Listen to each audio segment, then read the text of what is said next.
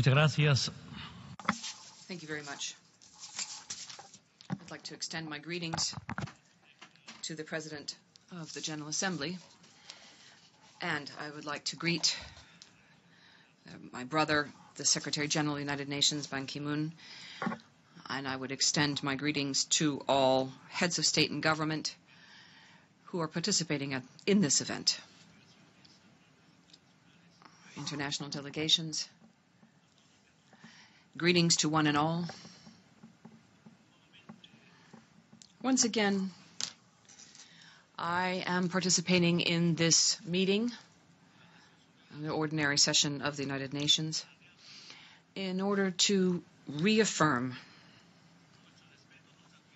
our respect and admiration and our congratulations for our brother Ban Ki-moon for his contribution to the lives of peoples around the world and Mother Earth. We very much value and wish to express our deep-seated respect for his work as the Secretary General of the United Nations. I come here also to ratify the fact that we are currently finding ourselves in another dark chapter globally, caused by capitalist and imperialist barbarism, which acts against the dignity of the human being, against the integrity of our common house, our Mother Earth, and it acts against the sovereignty of our countries. Brothers and sisters, currently, according to United Nations data, 94% of all wealth is concentrated in the hands of only 20% of the world population. More than 800 million people around the world are hungry. This shadowy social reality is the true face of capitalism. The greatest objective of mankind in this century should be to eradicate imperialism and capitalism as models for society. Otherwise, if we don't build another model for society as soon as possible, what will happen is that the Sustainable Development Goals will be replaced by the goals of sustainable death for all living beings in Mother Earth. This year has been the hottest year on record on the planet, and every year is hotter than the year before it. Bolivia is also suffering this year from one of the worst droughts in history. We must stand alert and take immediate action in order to prevent the barbarism of capitalism, changing the Paris Agreement and transforming it into a lying agreement and one that's used for blackmail.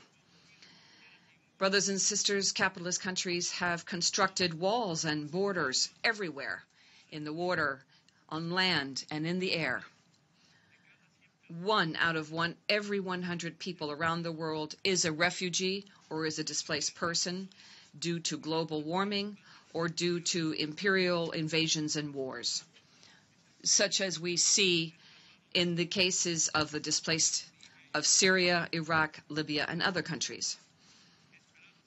It is our hope that peoples around the world can all begin to construct a universal citizenship, universal citizenry, and a single great country where all peoples would live together in harmony as part of a common family.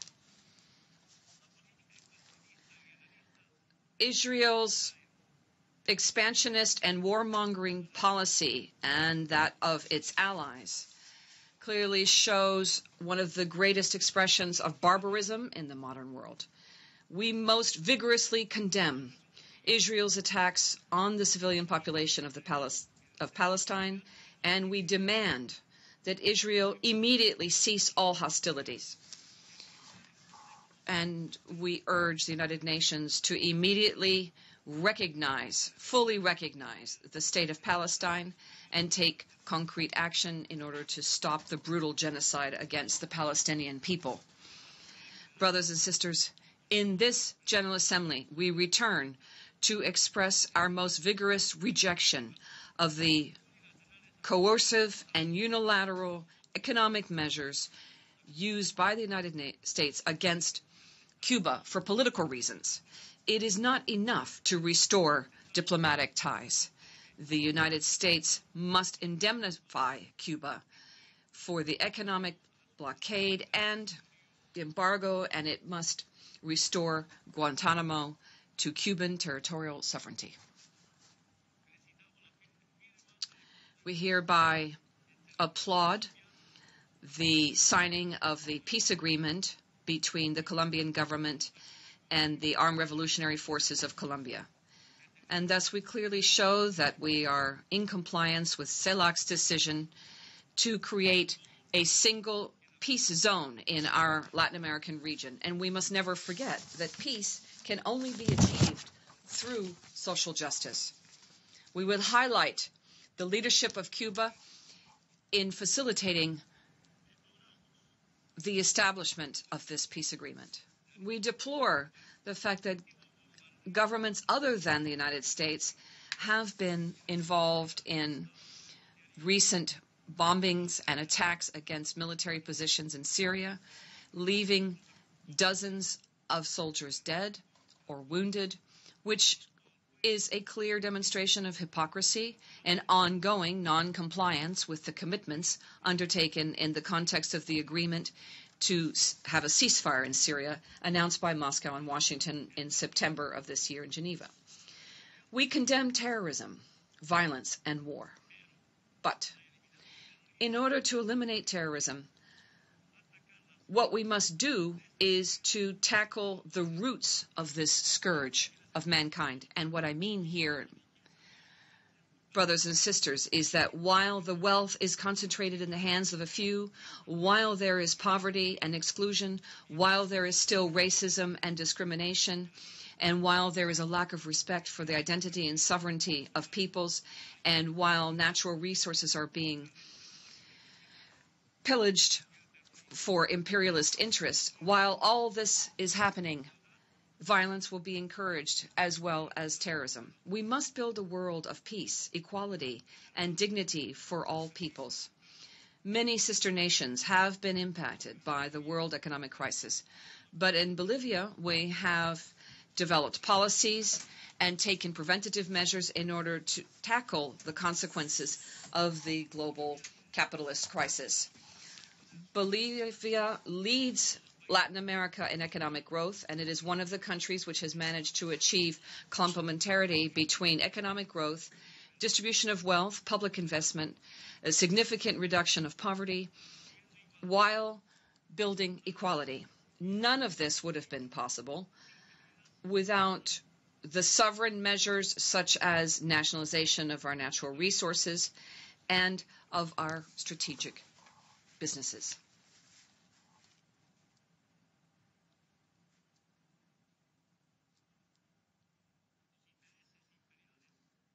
Imperialist interests are creating a process of political destabilization in our region. We condemn a political interference from abroad in our sister nation of Venezuela. And we hail the revolutionary struggle of the people with their commander, Compañero Maduro, at the helm.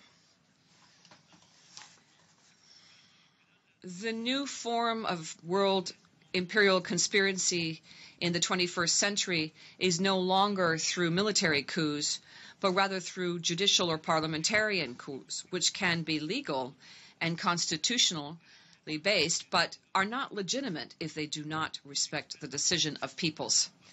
And we hereby express our significant concern and our rejection of the actions of the OAS Secretary General,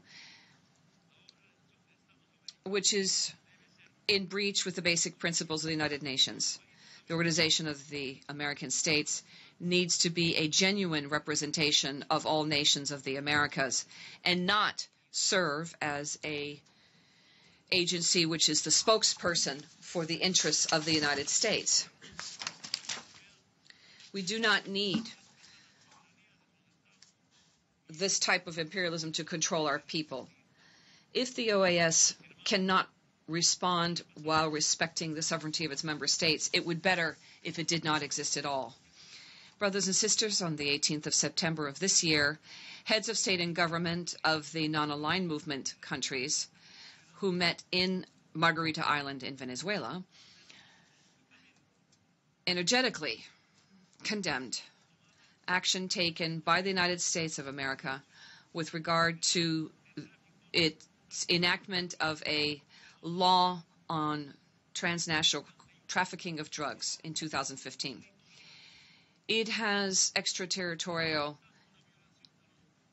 consequences with implementations of measures abroad, which is a clear violation of the purposes and principles of the United Nations charters. And I would here point out that in Bolivia, where there are no military bases and without the American interference, we have much less drug trafficking in our country. And this has been recognized by the United Nations. And I just want to highlight that fact. Brothers and sisters, due to our armed forces and police efforts, I can report the following.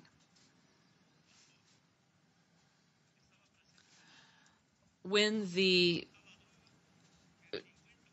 DEA was involved, 50% of the drugs were burned and 50% went to DEA business. And one official asked, why is 50%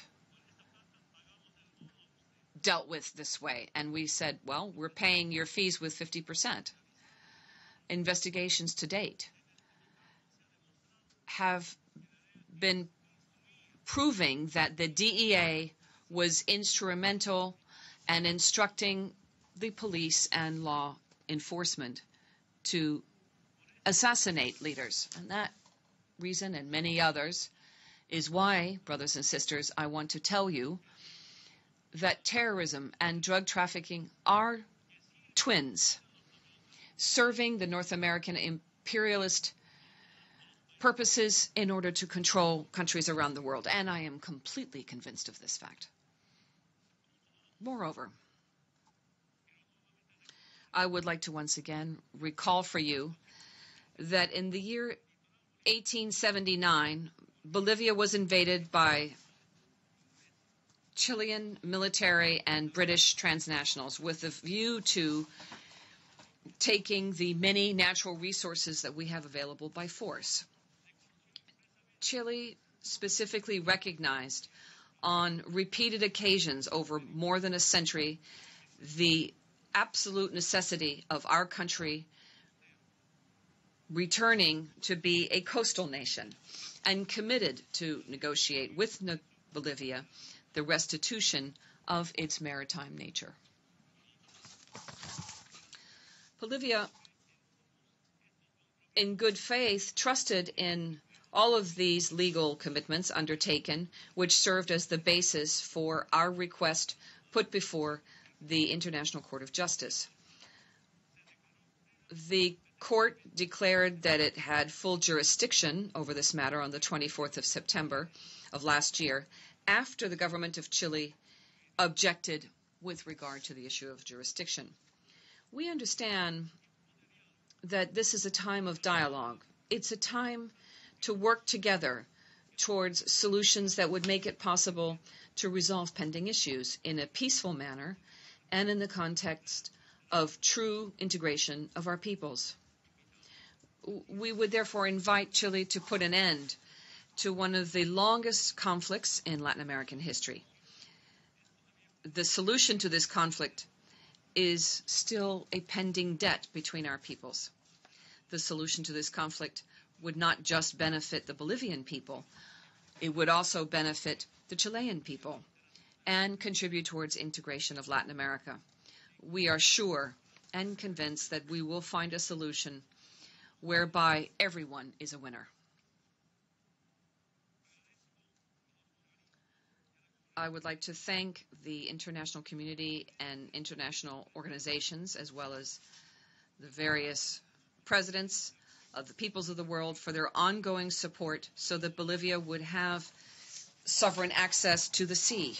And I'd also like to highlight the fact that the United Nations created an institution which is as important as the International Court of Justice in order to peacefully resolve international conflicts and disputes.